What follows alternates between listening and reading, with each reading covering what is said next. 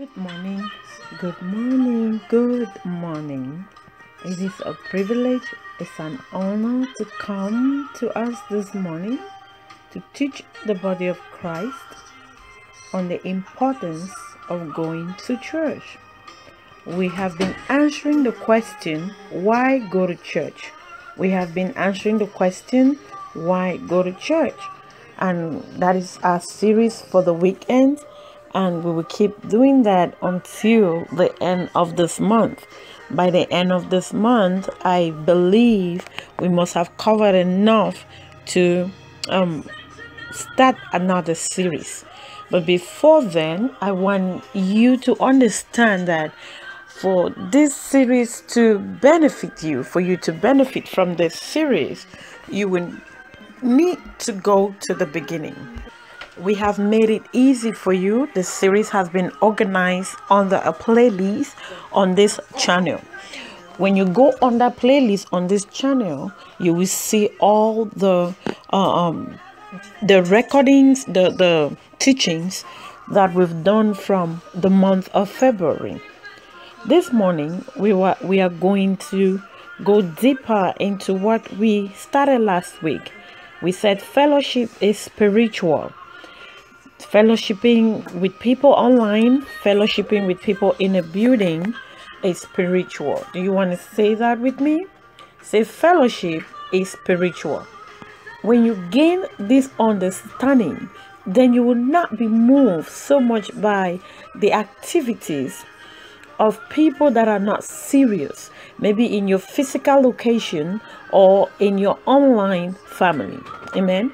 We also made mention of the fact that although you don't have the opportunity to hug people online, but don't be deceived that the spirit of the people you're connecting with online, you actually fellowship, you spend time with one another. We need to emphasize the fact that you are a spirit. So what actually is happening is that the real you is meeting the real everybody in that family. Make sense?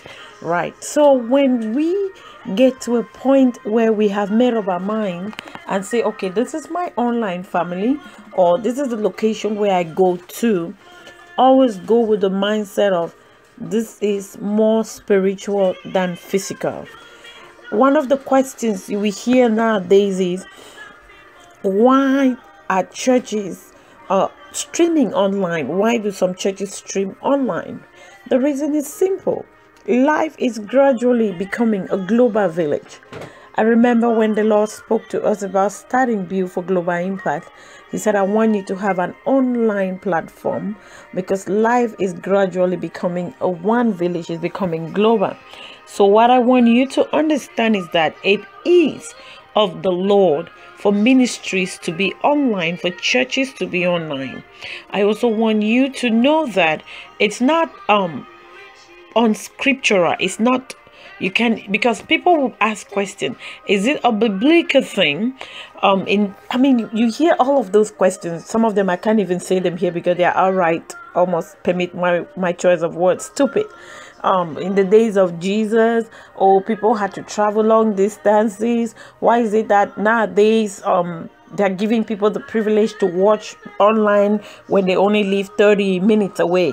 You hear all of those questions, but the truth is there is nothing that we will have that is worth any importance or that will change our lives or bless us without us investing. Your investment will determine what you get from anything. What are we saying with this? We're making you understand that if you're close to a physical location, for example, and you decide not to go to church, not to go to that building, because you have the advantage of online, guess what? You will fellowship, but you will not benefit as if you were in the building. Now, Miss Emma, is it that the anointing that comes through my electronic is less? No. It's because, one, your conscience is going to be in the way. Do you know your conscience has so much to do with your fellowship with the Lord? There are people that are not guilty of sin, but because they think that the Lord is not happy with them about one thing or the other, they get into depression and they get sad or they get angry or they get mad. And then at the end of the day, it affects their spirit or their connectivity with daddy and with other people. Consequently, somebody like that will go online. The anointing is right there, not that it's not there, but because in their mind, their conscience is like, you ought to be in the building, you ought to be in the building. Instead of them saying, Lord, I ought to be in the building, but this is the reason, because it is really between you and daddy. That's the truth. We are not endorsing you sitting home and watching your church service, a building you could drive to online. No, we're not endorsing that. We are also saying that if you are not able to drive to that building and you know from your heart of heart, for example, you could be a student and you usually leave your class maybe 2-3 hours before your service, but on this particular day something happened at school and you left 30 minutes before, and maybe your church is an hour away. We're talking of conditions that you never scheduled for, things you could not help. I'm telling you, watch that service online with a clear conscience. Don't even think otherwise. And as you do, remember, we said last week, we're reiterating that fellowship is more spiritual than physical. So connect with your spirit. Enjoy the service. The aspect of fellowshipping, especially online, and it being spiritual that we want to add today is, when you go online, communicate, fellowship with the people that are online, just like you were in a building. That's what makes it fellowship. Do not, now, I know there are limitations to this. This is not a general rule. There are people that go to a platform online and they don't feel like this is family. That's not what we're talking about. We're talking about you connecting to your online family. This is your church. This is your Christian gathering. For example, you go to a particular church called Church A, and then you could not go to that location, and then you connected online. It's okay to communicate. You have a YouTube family that don't have a physical building. For example, our ministry is a YouTube family. We don't have a physical building yet. When you connect with us and you feel that you belong to us, we expect you to do what? Communicate, comment when you come online. Why? Because that's what fellowship truly is.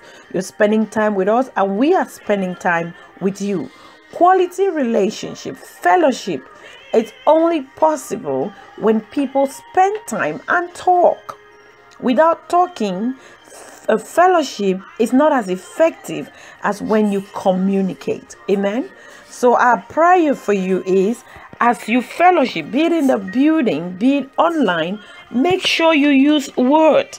The words are important in fellowship. Remember when we saw our Lord Jesus Christ, we said he went to the synagogue as was his custom. And in his custom, he took the Bible or the Torah and read it. So what was he doing? He was fellowshipping with the people. Fellowship every time you gather with other Christians, be it in a building or online. Make it a duty to fellowship, because I'm telling you, I heard a man of God preach this. He said the easiest way the enemy can get you to doing the things you ought not to do with your life is to separate you from people. When the enemy begin to tell you, okay, don't talk with this person, don't interact with these people, you have to know that he is trying to do something evil with you, because that's his strategy.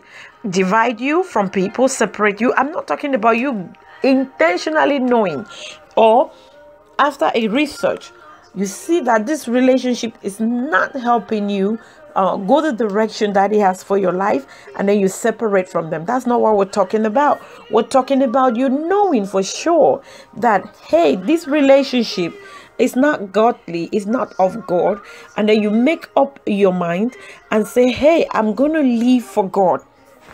When you make up your mind and say, I'm going to live for God, and then these other relationships want to crop in, you have the right to say no. But then we're talking about situations where you come to an understanding that I cannot, or people come into your life and you know that they shouldn't be there.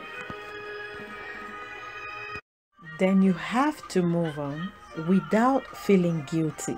Amen. In that case, you know it's not the enemy trying to separate you. In the last days, the streaks are going to increase. But listen, you need to make up your mind to know what is godly and what is not godly. Amen. Stay focused. Understand that fellowship is important, especially with words. Amen. Fellowship with other Christians. Use your words. Don't go to church and be quiet. At least have somebody at church you can talk with, and they can talk with you. When you fellowship online with other believers, communicate with them. Amen. Do not stay by yourself, because fellowship demands or requires communication. Glory to God. Pray for tomorrow's service.